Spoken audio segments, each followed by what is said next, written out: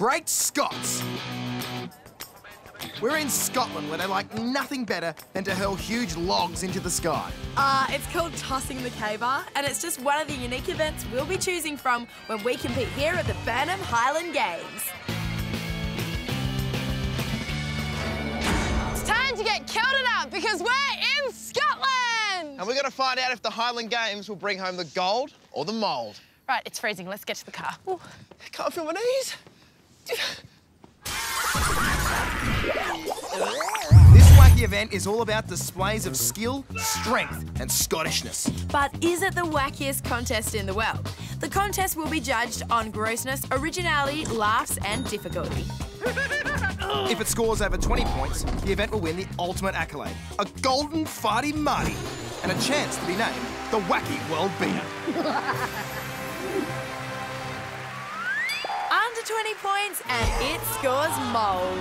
That's a must avoid. Now, time to get back to the action. We'll be competing in an event of our choice and trying to impress the judges with our sporting performances and overall Scottishness. It's time to get into training. I've yet to decide which Highland Games event is for me, but I reckon throwing this metal ball is pretty easy. That's how you're supposed to do it. David Coulthard and his sons David Jr. and Lorne are shot put experts and previous champions who are going to help me choose my event. Keep your elbow up at all times. It has to be pushed. It can't be held out here. It has to be held right into the neck, otherwise that's a foul. At Highland Games gatherings, there are several strength events to choose from. I feel like I'm getting brought down. Or, if you're short on muscle, you can compete in the sprint event called the Kilty Dash. A good one for Ambo, I reckon. That's all right. You got a good hit in the end of that. That's all right. All right, we've mastered the shot put, putting that term very loosely. What is this? This is a 28-pound weight. Yeah, you can hold it for this, I think. There you go. 28 pounds is just over 12 kilos. Not light, but I'm a beast. I can't even hold this thing. Yeah, might give that a miss. What's this one? Other than 16-pound hammer. Okay. It's like just a bad old-school golf club. Oh, you got special boots for this? Yeah, boots with spikes on them. Is that knives out of the boots? Yeah. These specifically designed boots are built with spikes to help with leverage. I want to remember you've got those on after the games. It's not something you'd want to walk down the street with those boots. They're not something to design or wear back home. But if they help me throw as good as Lorne, I reckon I'm onto a games winner. Almost seems like some sort of horror villain. Yeah. So I just dig in. I look tough. I think I know which event I'll be competing in. It's like land flippers. Yeah, I'll see you at the Kilty Dash. Yeah, well, while you're running around in circles, I'm getting into the swing of things with one of Scotland's strongest men. Higher! Put your arms into it! You're the strongest man! Whoa! Whoa, so cool! I'm not gonna lie, I'm not much of a sprinter and I want to wow the judges with my Scottishness. So Gregor's gonna teach me the skills I'll need for an event more Scottish than porridge, tossing the K-bar. You gotta stand well back for this one. Although people think this is a strength event, it's actually about the skill of tipping a log end over end. Balance it. Oh, wow. It's like a tree in the forest, a moving tree. And run. It takes years to develop the skills to lift the logs, let alone tip them straight. And as straight as possible. But with Gregor's supervision, I can at least have a go. Just give me a sec, give me a sec. Get up. No, Amberley. Okay. This is your cable. The logs in this caber tossing get progressively bigger, so if I start small... You got it. I'm holding it. It's really windy. I swear. Oh. You gotta flick the cable over. Oops, I forgot to let go. Well, I'm improving, but would my efforts with the smallest caber really impress the Highland Game judges? Please, as if. What would you call that? Is that a twig for you or like a... That's what we call in Scotland a spurtle. It's what you use to stir your porridge. I'm outclassed in this event. So it looks like I'll be running the kilty dash with Gilly after all. Ooh.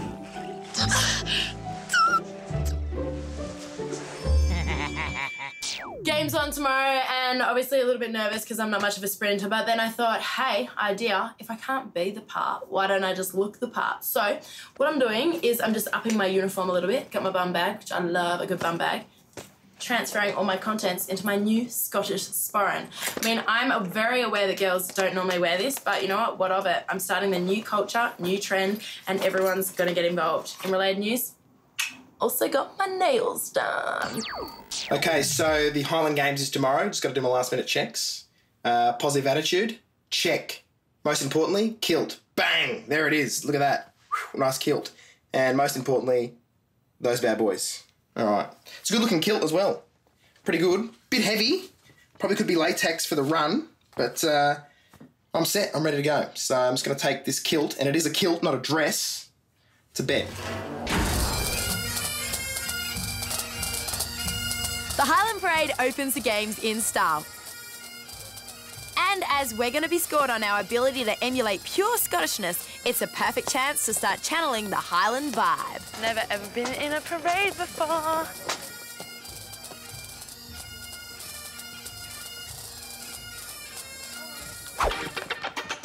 Now, we've both opted to compete in the kilty dash, and Ambo's performance in the female race will be judged and compared with mine in the men's.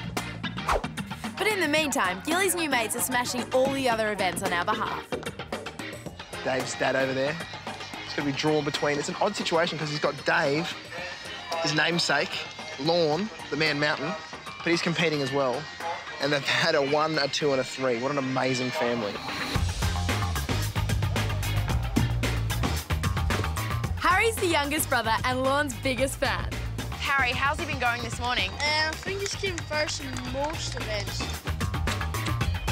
This is such a good day and it's just early in the morning. Watching the pros is pure inspiration for our kilty dash later. He just came second. Watch out, Harry. Lorne has a new #1 fan. Hello. So you know how cool guys walk away from explosions? Lorne always walks away from his little victories. Such a superhero.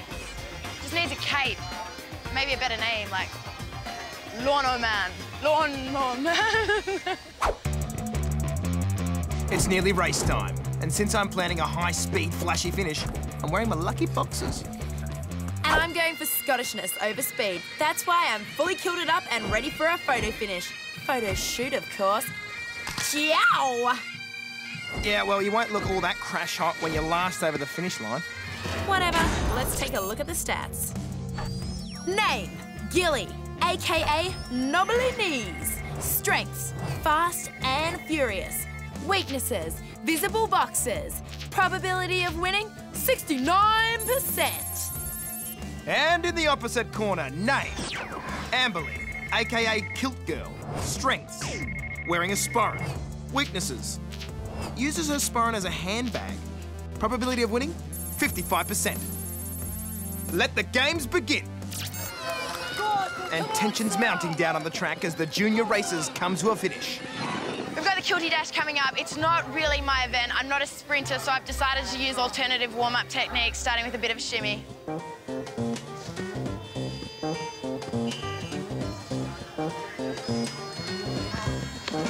Oh, wow. Maybe that's more the kind of warm-ups I should be doing. I'm gonna get my sprint on. It's too late for excuses. The female kilty dash is up next, and you're on, Kilt Girl. Points will be awarded for performance in today's races, as well as sportsmanship and overall ability to emulate Scottishness. Send her back 20 metres. It's a staggered start according to ability in this all-ages event. I'm deceptive. Ugh, although typically, Kilt Girl's trying to win back an advantage. I'm so deceptive, this is unfair. And they're off.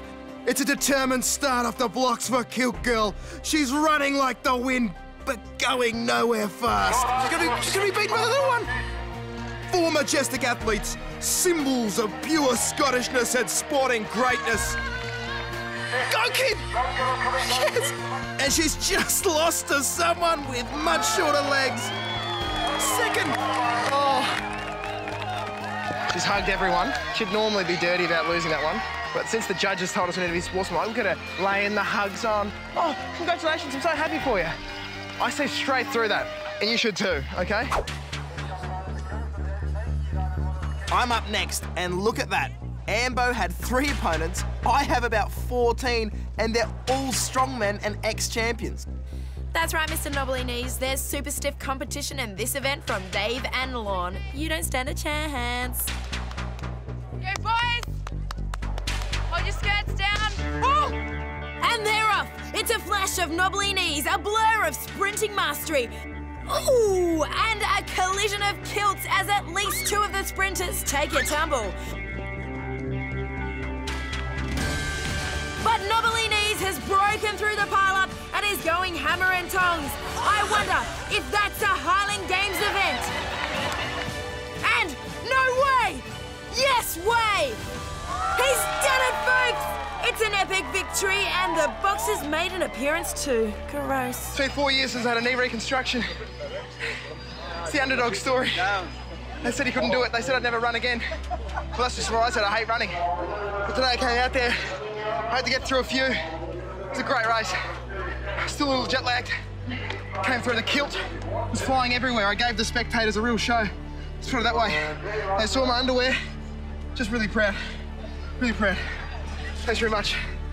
I'll just say, congratulations. Second's okay. I mean, I won. Well, You did not! Whatever! well, coming second's fine. It's good. You don't even need to put on the slow-mo feature for a Lobo run she's running. It's just all very Chariots of Fire, but no speed. That was so cool. I wish I got more speed at the end. That would have been an amazing Go shot. pick up your because I won a prize. I'm gonna pick up my prize. There's no prize for second. Bad luck. What an amazing, wacky event. David and his boys have taken out many of the top prizes across the different events today. But how did our performance in the Kilty Dash compare? Well, I won my race and you definitely lost yours. Yeah, but I showed great Scottishness and sportsmanship overall, while you celebrated your win just a little bit too much, let's be honest. Yeah, well, I did come first over some of Scotland's best athletes. Whatever, it's results time. First of all, you need to be properly dressed. You need to have very decorative fingernails and toenails. Oh my gosh. That probably seems a little... Wow. But we'll discount that because it's not fair for you. But I have spotted one flaw. Yes. I'm afraid, Gilly. What's that? No sporin? You have no sporin. I couldn't afford a sporin. I was out of cash. You're not in a foreign family! Family wins. Sorry. That is... Oh no, Chieftain, that is the wackiest result. so much I mean, fun. Kilt Girl wins? How? She didn't even win her race. Gilly, please. Achieving true Scottishness is a far greater feat than sprinting. Whatever, let's just move on, shall we? How does the contest itself rate overall? It's time for gold or mold!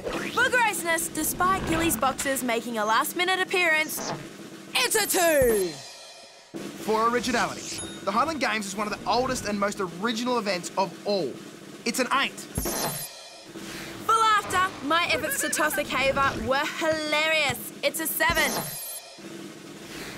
And for difficulty, the main events were beyond us both. It's an 8. It's gold!